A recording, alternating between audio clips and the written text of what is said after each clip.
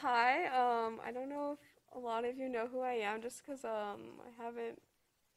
we haven't really been in person a while. But I graduated last year from the BSLA program, um, and I'm currently a landscape designer in Saratoga Springs, New York, which is about 2 hours from here, so not too far. About me, so I was always interested in nature, sustainability, and art and design as a kid. So that kind of is what brought me to landscape architecture. So what led me to my current company, I really wanted to work for a smaller company that had like a broader scale of work, like doing all sorts of design work. And I was also really interested in working for a company that had female landscape architects, because as you look to apply for jobs, it's kind of hard to find sometimes. So my company is woman owned, and out of our 9 employees, 7 are women, which is like really cool. So from my work experience, I started my job pretty recently, about 4 months ago, and then before that, I was working as a community garden intern in Cambridge, and then I also was a graphic design intern at a nonprofit for a little bit as well. Um, so I guess my advice for like my upcoming graduates would be like, really just don't worry about what anyone else is doing. Like, I know it's like really easy to say that than to actually believe it, but like, if you don't have a job when you graduate, it's okay. Like, take that time to like do whatever you want. Like over the summer, I didn't have a job when I graduated, and I went on this like awesome like 30-day road trip, and it was like the best time ever. Like I'm so glad I did that, and I don't know, I would really recommend not starting to work right away, just because like you've been a student for like however long you've been a student, and like that's all you know. So like just do whatever you want and like have fun. Yeah, my advice to like all the students in the department would definitely be like, pay attention in your non-studio classes, because that's what's actually important. Like, as much as studios are, like, when you graduate and you have a job, like, what you're going to be doing is like site engineering, plant design. Like, you're not really making a lot of like big projects. So like, I know it's really hard to like not put studio above everything else, but try not to do that. And then I would also like really recommend not staying all night here. Like, looking back, it was so stupid that like I stayed here all night. Like, I remember being here with Josh. Like, we had a studio presentation at like 11, and we were here till 9 a.m. Like, why did we do that? um, so like I definitely think it's kind of like, looking back, it's like, how much better was that 5 hours of work? Probably not that much. And then I would say, definitely like explore the area and try to like get out and like look at different inspirations. Like, there's a lot of pretty things like within a half hour of UMass. So like definitely try and do that. And then if you can, like, I highly recommend studying abroad. I was able to do that for like 2 months because of COVID, but like it was super fun to like learn landscape architecture in a different school and a different environment. And then also definitely don't make this your life. Like, if you want to, you totally can. Like, that's like super cool if you're really passionate about it, but like have other interests and hobbies, and like don't stay here like 25 extra hours a week. Like, do other things, like take classes outside of the department, like hang out with friends. Like, it's kind of hard to say that now, but like looking back, that was something that I definitely did that I would have done differently. And then, so I guess that's kind of it. But if you have any questions or comments, you can like email me or talk to me afterwards. But yeah.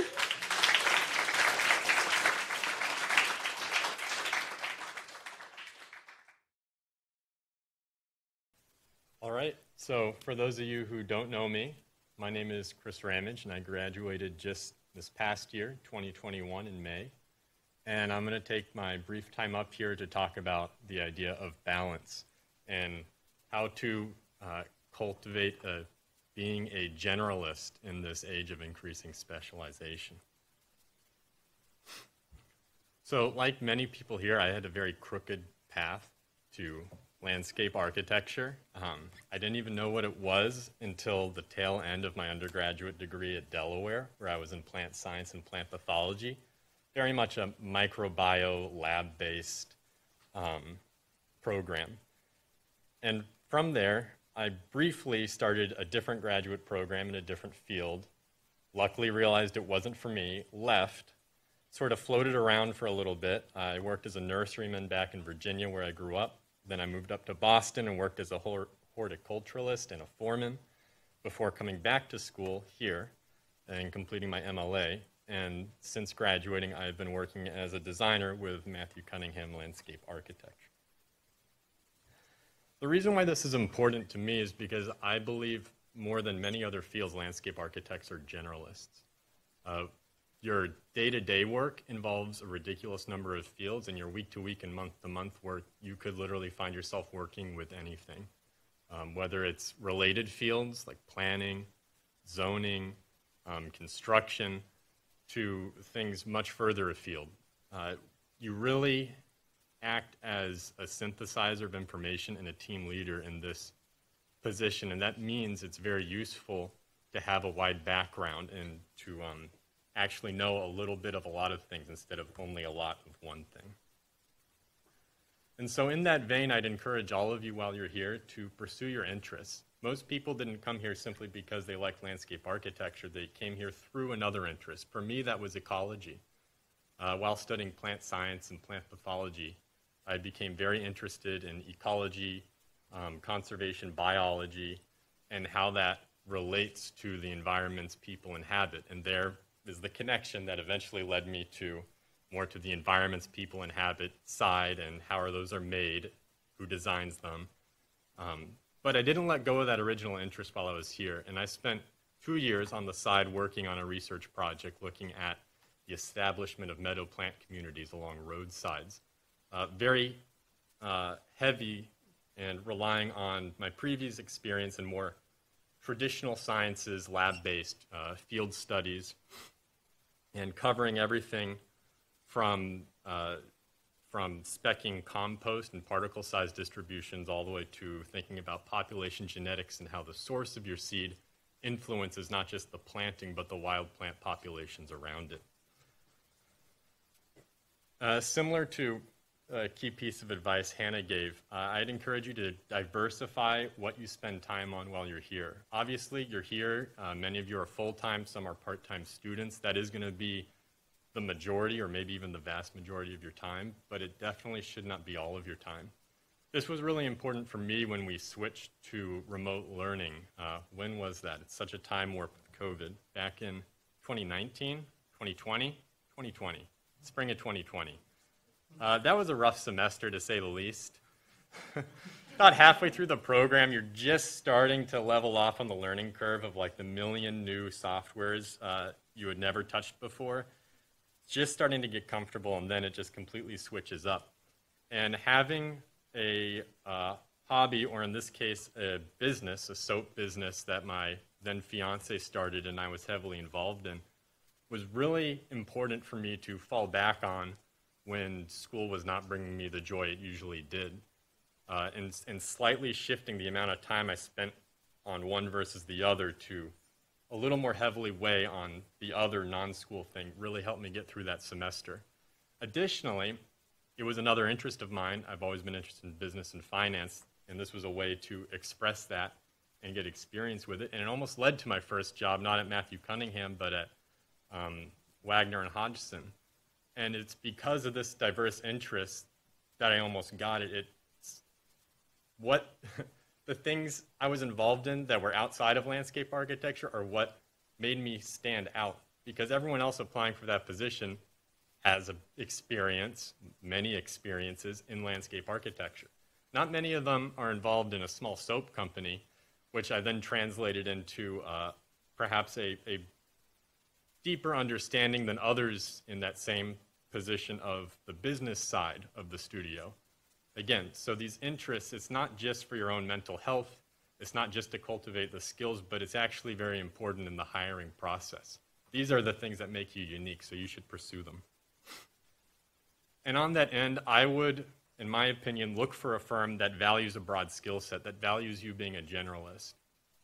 I've heard of the occasional stories of someone who finds a firm, maybe even a very prestigious firm, but sort of gets shoeholed.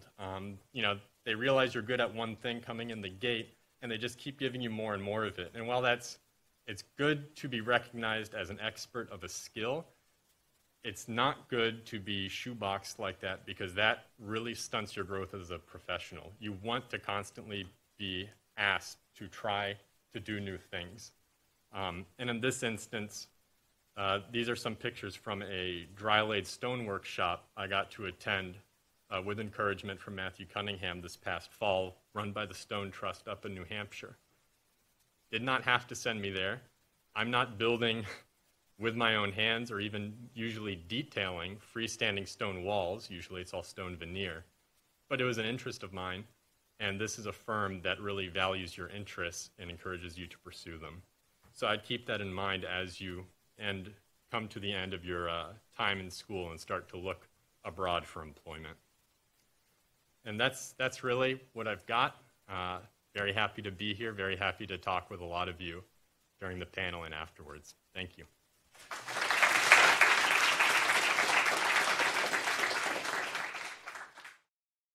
All right. Hello, everyone. It feels great to be back. My name is Rachel Newman. I graduated last spring, 21. I'm working at Andover Landscape now since graduation. I've been a fine gardening foreman there and now a designer in the winter. So I thought it was a good idea to express what I've been doing through each season. I think in a landscape industry, it's really an important thing to kind of get an aspect of what every season is like and how that affects our work. So in spring, I started doing a lot of container plantings. I jumped right into a leadership role of the fine gardening foreman, and that came with a lot of challenges and accomplishments. Leadership involved working with a lot of really cool interns, getting to know their passions as I was learning my own. In fine gardening, just honing in on really delving into horticulture that I learned at UMass and being able to, actually get to work with my hands. So then summer comes along and I delve a little bit more into construction and planting design. Landscape architecture is not just, designing something. A lot goes into it, and I feel really thankful that I've been a part of each aspect of that field, whether it's laying sod or maintenance or even the design side of things. I thought it was very useful to kind of see these designs in action in all different seasons, like layering of plants and how they change within each season. So the fall comes, to see them start blooming. I got the opportunity to work with a lot of clients right out of school, talking with them, scheduling, budgeting, working with them on planting designs and additions and other materials they wanted to keep the design intent on their property. And I also delved into a lot of plant health care, lace bugs, and other concerns of clients, and really worked with them on how to solve that issue. Winter comes along and you really get to see the texture of all the plants and see the seasonal interest in action. And I was able to start doing container plantings and marketing those services we have with Andover Landscape, and really delving into materials and estimates and design packages for them to be able to present to clients. I started working with a senior architect there who really is great at rendering. His skills are just incredible, and I've gotten to work right alongside him and kind of learn from the best, especially working with the owner very closely, Russell Stott. He's super intelligent and smart, and I've kind of learned a lot about the business side of that with him. So yeah, that comes with a lot of challenges and accomplishments. But I think the most important thing is discovery. I think this is a very repetitive topic that we're all talking about today, but it's important to not just focus on work or school, but keep discovering and keep learning, because that's what makes it worth it.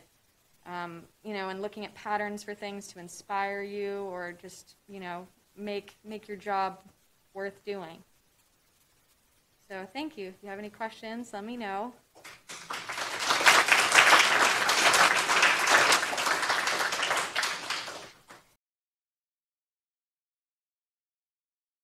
So I'm going to talk about the value of construction experience as a landscape architect. And I'm going to give you a warning. I'm not a landscape architect, but I'm coming from construction experience with a landscape architecture degree. So who am I? Well, I have 20 plus years as a nature enthusiast, flipping over rocks and stream beds and avoiding poison ivy in the woods.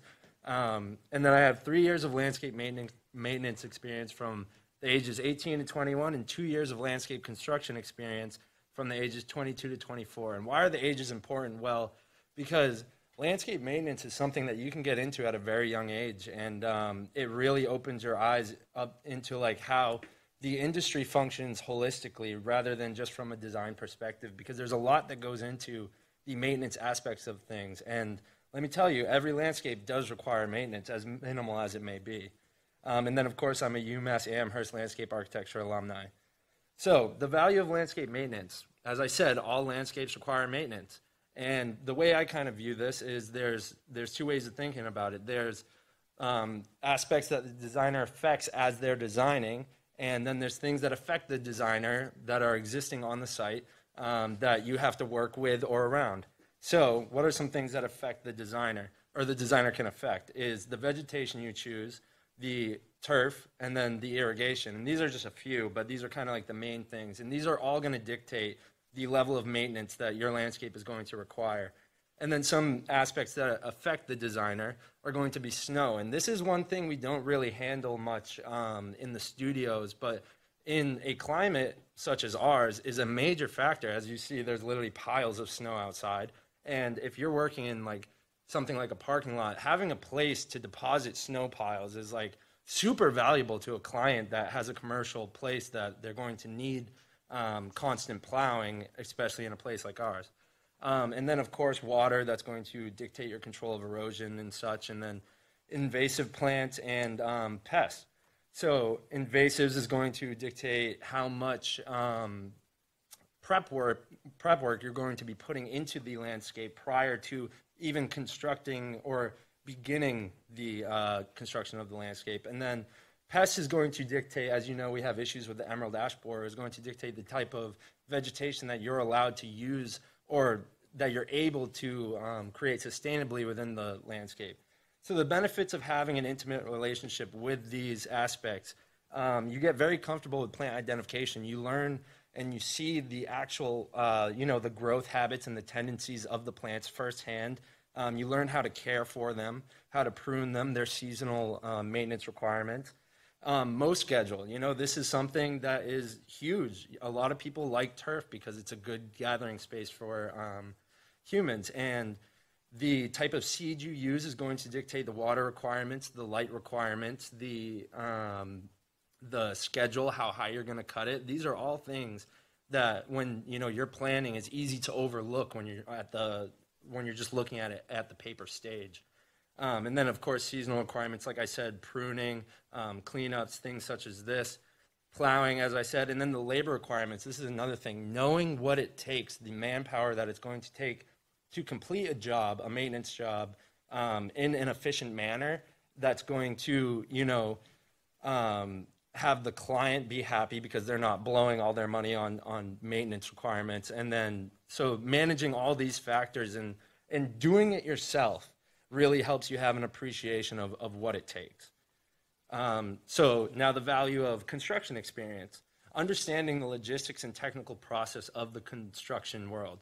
What do I mean by logistics? So labor requirements, as I said, understanding the manpower that you need to complete a project, and where does the advantage and the cost come in when you add another person to the job? So like, you may have a machine operator and you may have a laborer working on the side. Now, are you going to get that job done any more efficiently if you add another laborer? So knowing how to manage these, your manpower is huge. And then machinery. You can't always fit, machinery's big. You can't always fit machinery into a space where you need it. So, I mean, that can extend the length of a project immensely, and that's going to cost you a lot of time because labor is expensive. But knowing your machinery limits and capabilities is hugely important when you're actually building a project. And then time frame, labor requirements and machinery, these are two aspects that play into the time frame aspect of the landscape construction realm. Managing the time frame of a project is kind of like as a project, from the project manager perspective of a landscape architect, that's kind of like your main role, like making sure that these jobs are done efficiently and effectively. And then the transition from design to build, there's always going to be some issue that you run into. Like, one example is where we were working in someone's backyard, and they had filled in their, like, underneath their pool deck, like 4 feet, but they wanted to build a wall and plant trees behind that. And so now it's like you have 4 feet of concrete that you have to literally jackhammer through, and now you've added 5 days onto the project. That's adding cost for the client, that's adding cost for your company, and these are all things that you need to consider. So when you're transitioning from the paper into an actual 3-dimensional constructed project, there's always going to be some things that I'm not going to say you cut corners, but there's things that you have to work with and work around to complete the job efficiently. And then the technical process, understanding, seeing something from, someone's backyard, and you say, wow, gee, how do I turn this into, a terraced pool yard with all sorts of different bushes and trees, and it's like, where do you start? So when you're working in the labor industry, it's like you see, on a prep crew, you see how people start, and that's like one of the biggest steps, because it can just be like this immense thing, in your brain. You're just like, wow, geez, where do we even begin? And then you learn how to build things, which is fantastic, because when you're a homeowner, you're going to be like, oh, geez, I wish I knew how to build that $50,000 stone wall that I want in my yard. Ooh, I wish I knew how to put down pavement for my asphalt driveway. These are things that you can do yourself. You don't have to outsource. If you learn how to build them yourself, it's really a helpful thing for you. And then you work across disciplines. Like I said, I worked with all sorts of prep crews. I was mainly a planting install crew. And then we had to work with the masons. Sometimes the masons would let their aggregate fall into our beds. And so now we're digging through also 3 inches of crushed stone. And we're like, oh, geez, how are we going to plant these trees with 3-foot root balls? And you learn how to work with and kind of against the other disciplines within the industry. And then those finishing touches, as you can see here, this little harvest lane thing, the things that, a tire isn't complete without that little tiny air cap that you screw on at the end, right? It kind of looks silly without it. And so it's these little things that really put on the bow on the project. You see those things because you actually apply them when you're doing it yourself, and you learn the value of those things, because the lighting and all sorts of stuff like that, people genuinely appreciate that, because it's the little things that come together that really make a landscape stick out. And that's it. Thank you so much.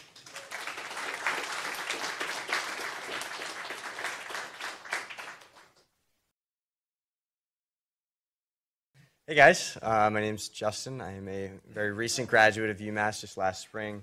Graduated with all these guys over here. I'm today's graduate student who left UMass and went to grad school somewhere else. To give you a little bit of a background, I went to Norfolk County Agricultural High School. I had very few plans on going to college. I did apply to one college, though, which is the Stockbridge School of Agriculture. Got in and then ended up transitioning over to the landscape architecture program here. All this to say, I had a very practical background throughout my school experience. I was never much into reading or writing or theory, but I decided, let's challenge myself and go to the GSD in Cambridge, which is chocked full of all of that. I did have the opportunity of doing 2 really awesome internships here for 2 really awesome UMass grads.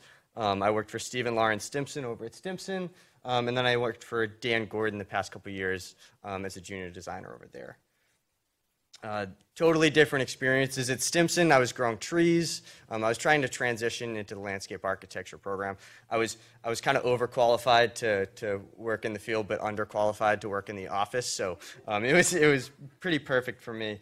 And I really loved it. I did everything there. I herded cattle. I hayed fields.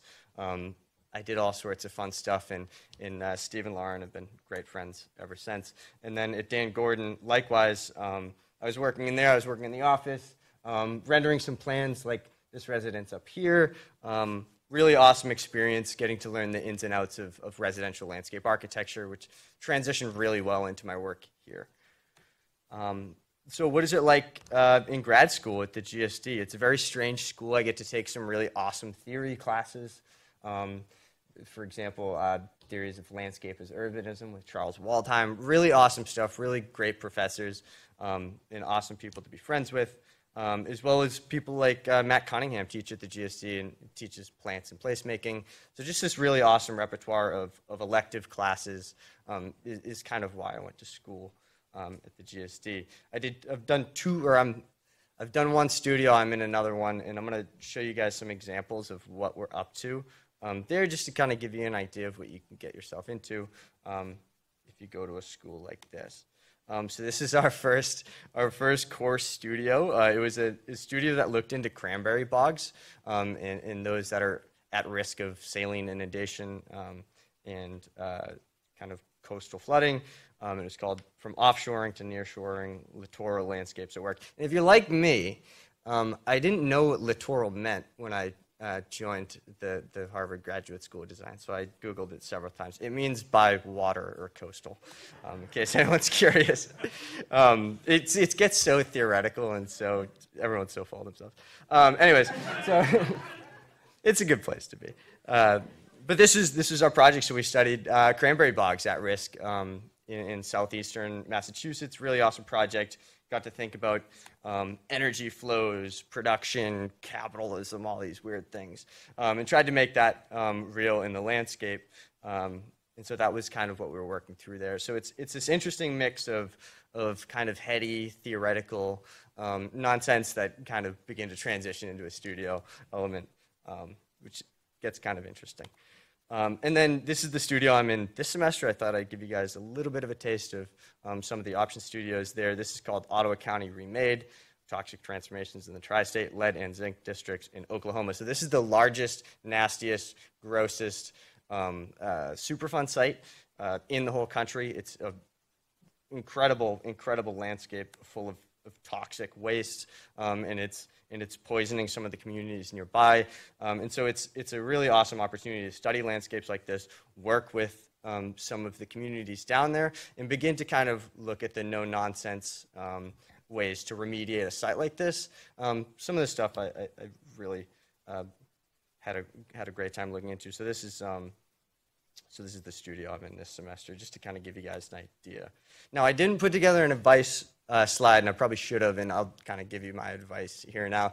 If you want to go to graduate school, if you want to get an internship, if you want to really do anything outside of studying here, put together your portfolio and put it together well, like right now, like tomorrow, like if you haven't, and keep working through it, because it's literally the most important thing that everyone looks at, whether you're going to school, whether you're applying for a job, whether you do anything outside of here. So put together your portfolio, do it well, take pride in it, and really sink some time and effort into it, and it's going to pay off big time. So that's kind of also do some internships while you're here.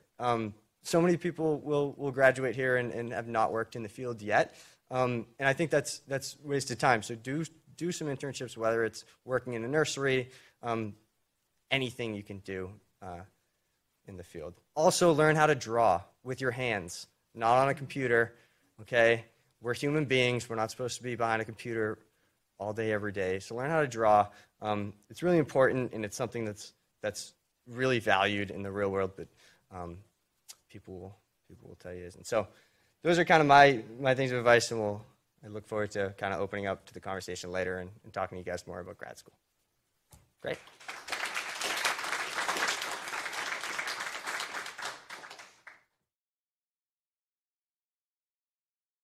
Hi, everyone.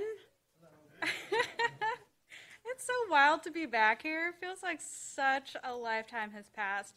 So I'm Allyson. I graduated in the MLA program back in 2020. And I'm now currently a landscape designer at Wright Ostermeyer Landscape Architects. Wright Ostermeyer Landscape Architects, WOLA, women-owned business, two also fellow alums from UMass. And I get to do a little bit of everything. A bit of background before I landed in landscape architecture. So I got my undergrad degree in interior design in 2012. I worked in interior design in the Boston area for about 5 years and figured out that interior design wasn't quite the right fit for me and the city wasn't quite the right fit for me. So I ended out in Western Mass and studied landscape. And I am going to offer some tips for students now for how to prepare yourself for looking for a job as you near graduation. I thought long and hard about this. I thought, like, how did I get a job that I really love? And research. So like I just said, figure out where you want to live. Think about like where you might want to relocate to. For me, I knew I wanted to stay in Western Massachusetts, so I kind of had my eye on a couple of firms that were around here. Networking is probably like one of the biggest things that helped me as a student when I was transitioning into a working professional. Build relationships with your faculty members, build relationships with visiting adjuncts, attend the Zube lectures, introduce yourself. Sometimes we have some great guests at the studio critiques, like introduce yourself and start having conversations with people, asking them about what they do and how they got to where they are in their career. Ask as many questions as you can while you're a student, because it can really help inform you on what direction you might want to go. Get your name out there. So every year I applied for a scholarship, a student award. I did independent studies, and the timing worked out really well for me. So Emily Wright, my boss that I work with now, was also an adjunct faculty member while I was a student. So I was a student with her, I was a teaching assistant with her, and I invited her to do an independent study with me my senior year. There was a scholarship through the LAF Landscape Architecture Foundation that I was really interested in, so I crafted an independent study so that I could work with her, build a relationship with her, demonstrate my skills to her, show her what I would be like if I presented to a client, and it really paid off. It was one of my favorite things that I did while I was a student. So take advantage of building your network. Gain related experience, internships, I totally agree. Get out there and get some experience, whether you're working in the office doing design or getting your hands dirty, doing gardening or installation, or like I said, independent study is another great opportunity to start building some practicing skills. And start your portfolio now if you haven't. And make it something that's a work in progress. Each semester, add a little bit more to it. I know there are job fairs every semester. Bring a draft. Talk to folks at the job fair. I know for me personally, my spring semester, as I was graduating, I had 3 internships within like the first 6 weeks of that semester. So my portfolio was well done before that class barely even started. So get it done soon. And I will pause to say that is if you're aggressively looking to get a job right away. I thought Hannah gave some really good advice about taking a break. I did that when I was an undergrad too. When I first graduated with my bachelor degree, I took a summer off. I went on a road trip. It was awesome. Took some space to breathe, and then found my way into design. But as a graduate student, I needed a job, so I got started early. Employable skills are really important to show in your portfolio. Adobe AutoCAD, rendering softwares, JS. I use all of those programs regularly, all the time. So the time that you spend here getting to know them and getting comfortable in those programs is really, really well worth it. In communication, demonstrating to a potential employer that you have your writing skills are professional in both your emails and in your portfolio language, your verbal presentation style, your graphic presentation style, and hand drawing is also just as critical as some of those digital skills, because design thinking really comes from the hand, and then design representation is a little more digital. So I'm going to show some examples of work that I've been working on and hopefully share some insights. So branching off of hand drawing, we always do a hybrid at WOLA. So concept designs are always starting by hand, large pieces of trace all over the place, markers, like whatever, crayons. Did you just hear me say crayons? I meant colored pencils. And then, as the design refines, we'll bring it in, we'll scan it, snap it, bring it into Photoshop, add a little bit of color, and we've got our first concept plan. And then as that design develops, we bring it into AutoCAD and hardline it, and the design starts to take a little more refined look. Also, in the field in construction, problem solving. We'll take photos of something, bring it back to the lab, he's like, hey, what are we going to do here? We didn't expect we were going to need a step. What do we do? And sketch some ideas on top of it. we hand draw all the time. Do it. Some things that I struggled with when I first started my job was grading, materials, and planting design. And it's not that, you do that as a student, you get to know it, but I didn't quite feel confident in any of those skills yet. I understood them conceptually as something that landscape designers do, but when you're actually trying to figure out how to make this design come to life, the best thing you could do now is pay attention to your surroundings. Like, these are just photos I've snapped of plants, materials, things, visit designed landscapes, or go to if you see a plant in someone's garden that you like, take a picture of it. Pay attention to the seasons, pay attention to winter and fall. Just like collect some inspiration images from your real life experience. I do spend a lot of time Google image searching all the time for project inspiration, but it's great every once in a while you can throw a photo in there from your own experience, something you've noticed. You will spend a lot of time doing construction documents. This summer, I got to see one of my first projects come to life, which was really exciting. And the documents will all start to make more sense once you see it going up in the field. And we visit the site every week, see the progress, lots of troubleshooting and problem solving. And these photos on the left are the finished product. You'll learn all about that in your first job, but get comfortable in AutoCAD, and that learning curve will be a little smoother for you. You'll learn to coordinate with architects and consultants and engineers, and that's one thing that I've really, really enjoyed in my job so far, especially having a background in architecture and interior design. Architects are mostly using Revit, and so it's great to be able to digitally model a landscape that is compatible with the softwares that they're using. So I use my background in Revit from my previous experience to create what starts off as a crude model to something like this, and this was done in Lumion. I love doing renderings. And I guess that's it. And we'll go to the panel later. Thanks, everyone.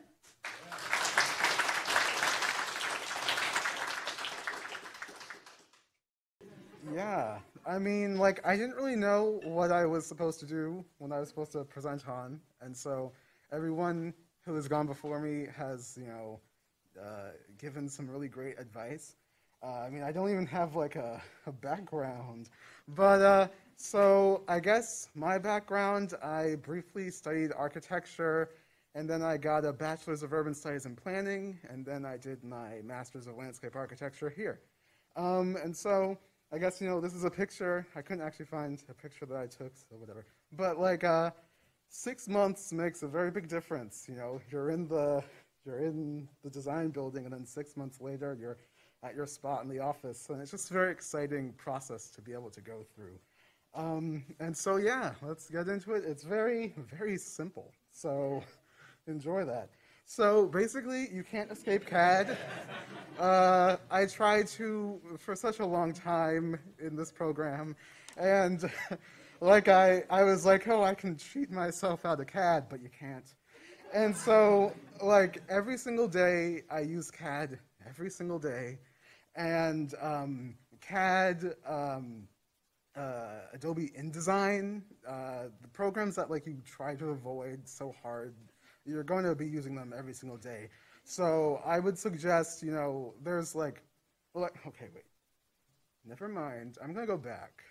Okay. So over the summer, I also felt like taking some time off. So I, didn't immediately go into the job search.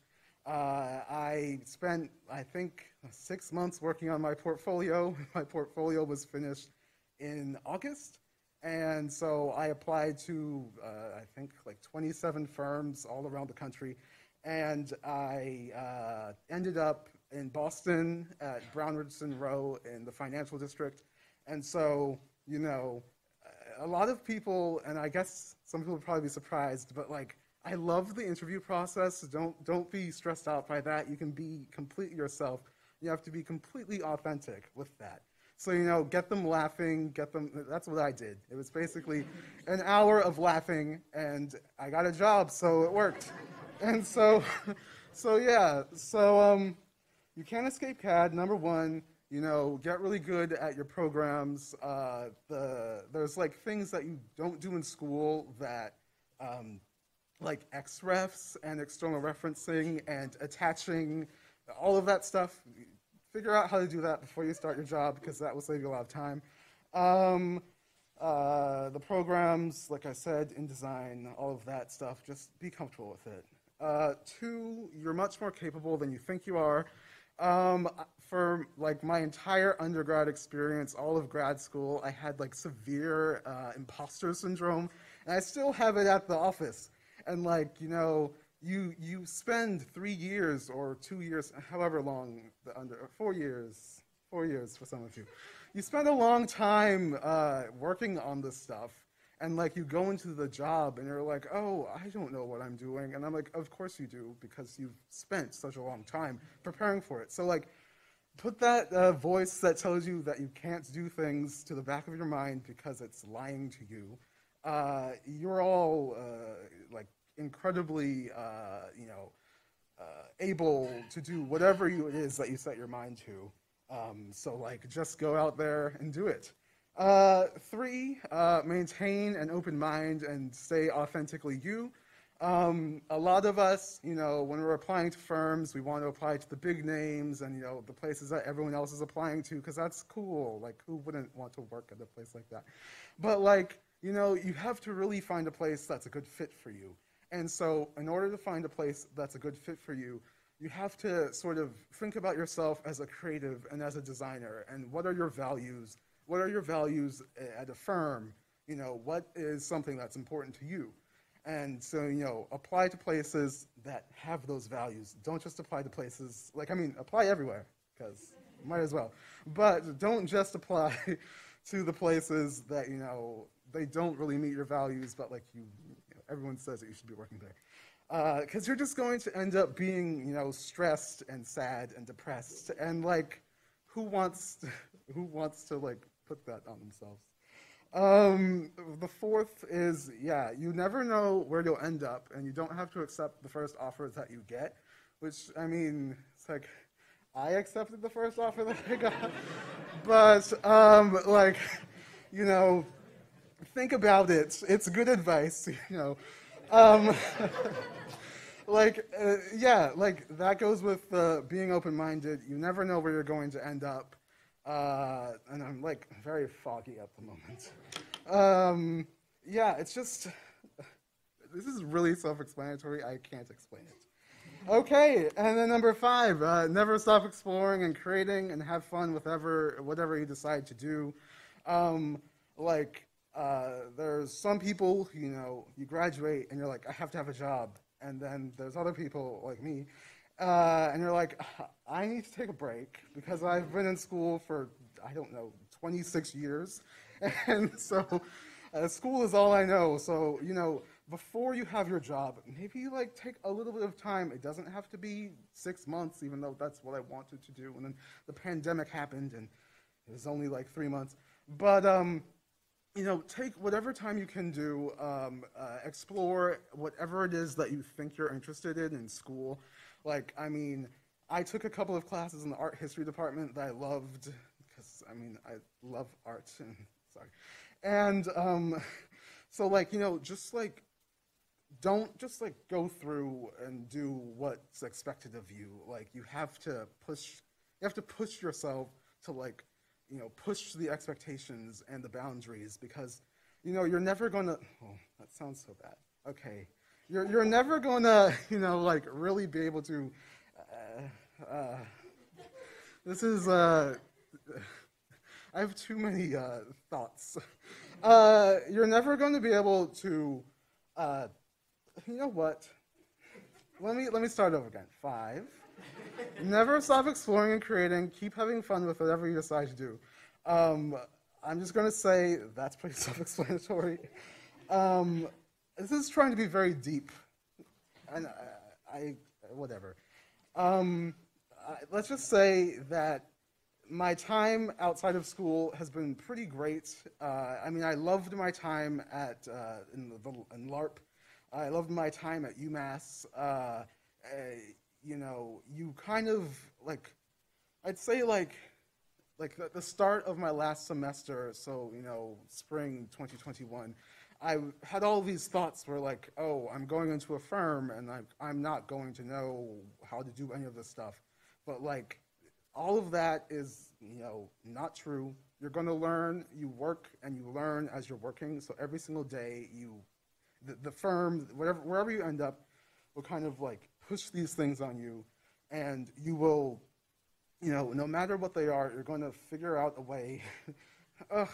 You're going to figure out a way, through all of the issues that you face, and that's part of the process. Never stop exploring, and just kind of be the best you can be. Ooh, okay.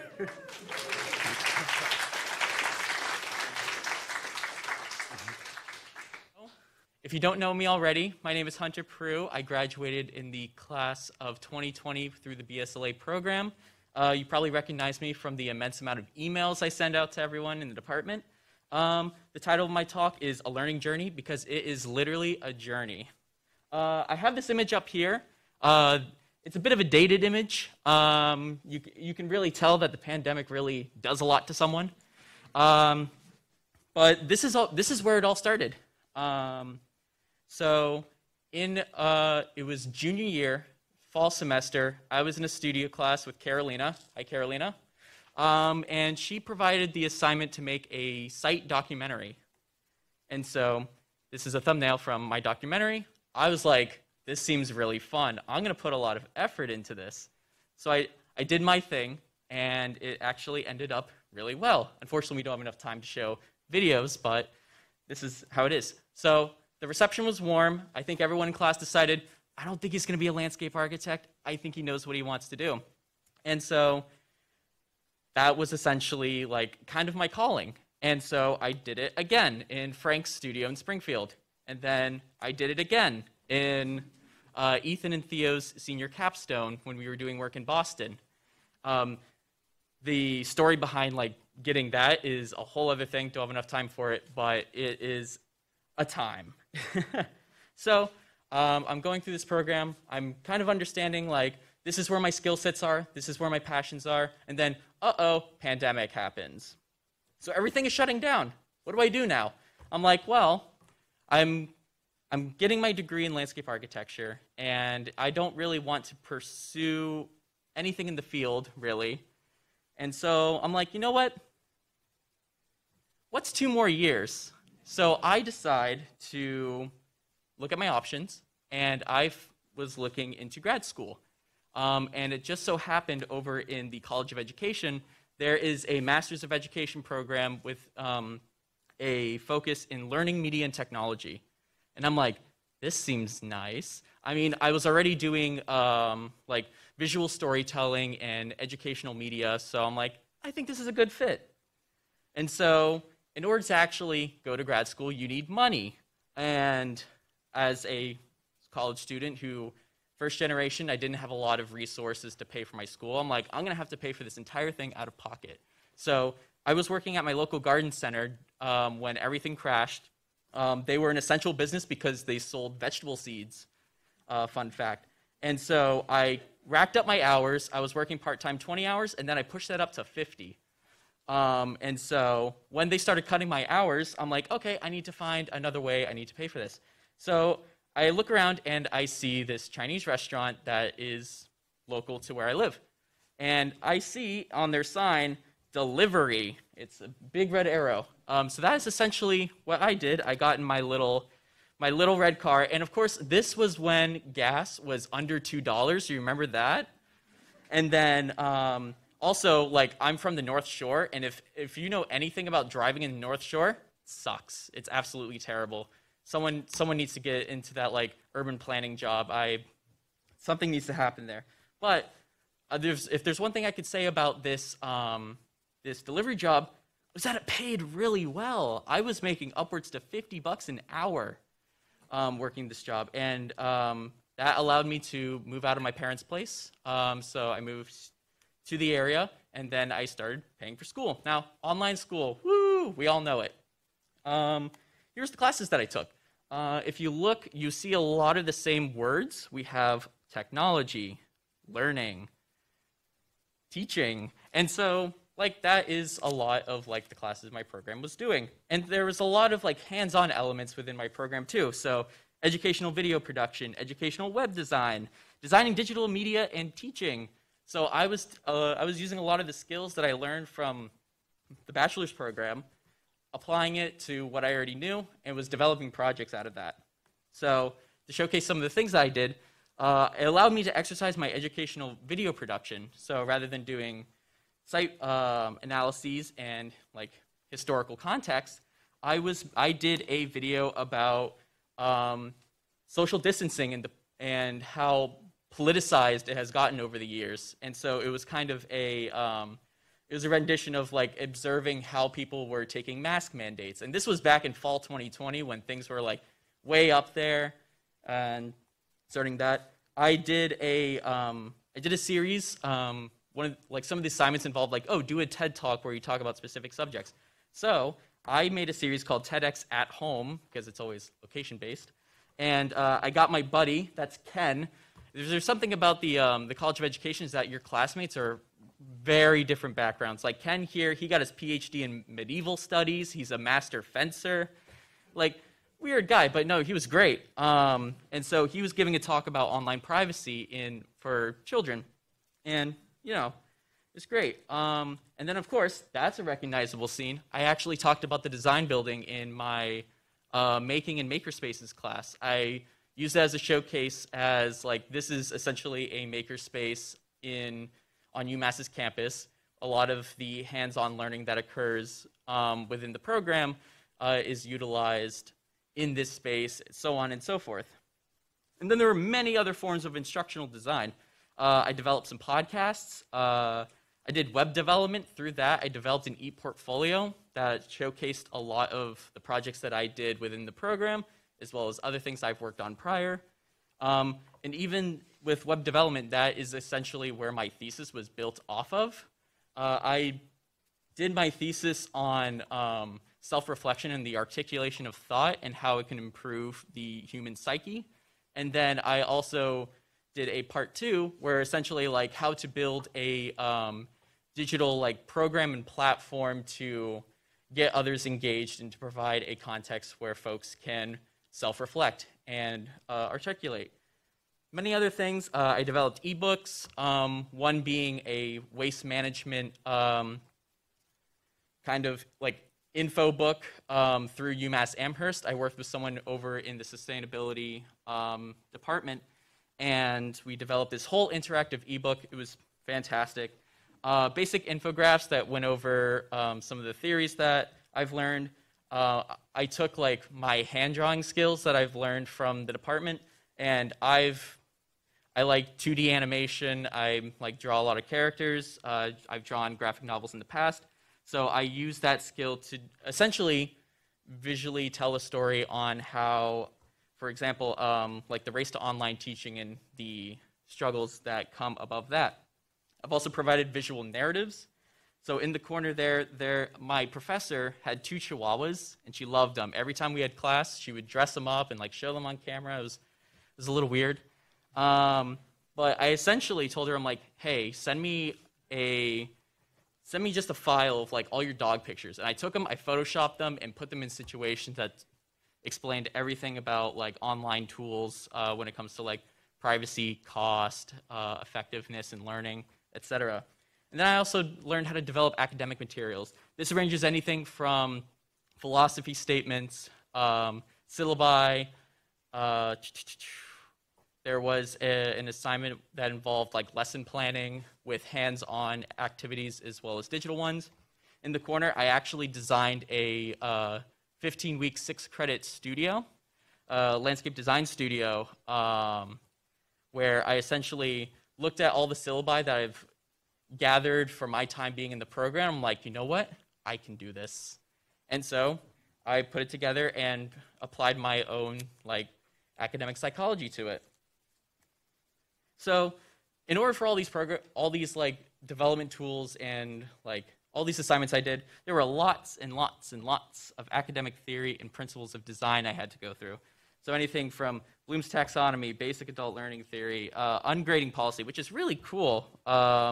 COPPA, pedagogy, all that stuff. Long story short, I read a lot of books and articles about these topics, and I'm not much of a reader. I'm like a first-generation student. I grew up in a military family, and so like this was like 0 to 100 in a way.